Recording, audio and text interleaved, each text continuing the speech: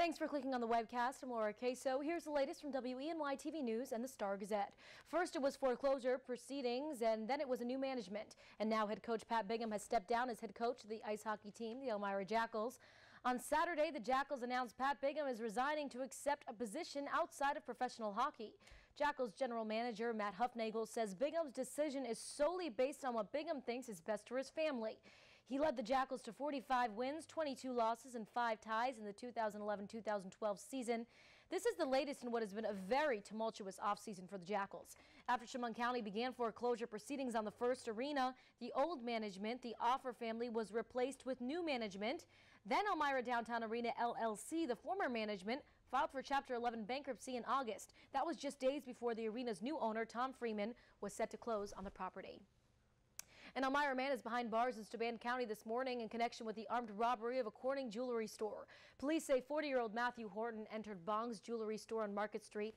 That was around 10 Saturday morning, and he then threatened to shoot store employees with a gun, but he didn't display a weapon. Horton allegedly made off with about $200,000 worth of merchandise. He was arrested just 10 hours later while shopping in the Kmart Plaza in Horseheads. He's charged with first-degree robbery and second-degree grand larceny. And moving on to news making national headlines, 2 tornadoes touched down in a very unlikely place this weekend. Take a look at this video coming up. A tornado touched down in a Summer Beach community in Queens, New York City on Saturday. It was part of a powerful cold front that brought heavy rain and high wind to the northeast over the weekend. A stronger tornado also touched down in Brooklyn. There was some structural damage as well as downed trees and power lines in both areas, but no injuries were reported. All right, speaking of weather, let's go to meteorologist John Hickey for the latest weather. John. All right, thanks, Laura. Well, we're seeing a day that's going to be off to a cool start, and we're warming up a little bit as we head in towards this afternoon, but it's only going to make it up into the mid-60s. So for today, we're just chilling, keeping temperatures cool, and then pretty cold for tonight. We'll have overnight readings down into the upper 30s in our coldest spots. We'll warm it up by midweek, though. Temperatures returning into the 80s, which is actually above seasonable averages for this time of year. And then showers are possible heading in towards next weekend, but the details need to be ironed out with those, so those details to be determined. We'll talk about that here in a little bit. For today, though, we're starting it off with some fog and some cool temperatures out there. We'll have a partly cloudy sky develop by this afternoon, though.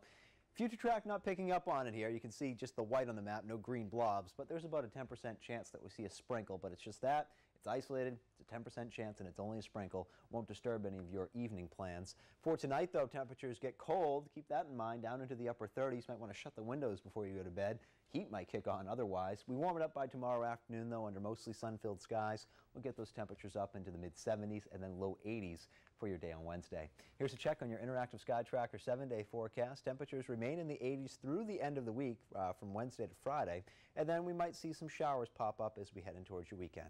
That's the forecast. Here's Laura.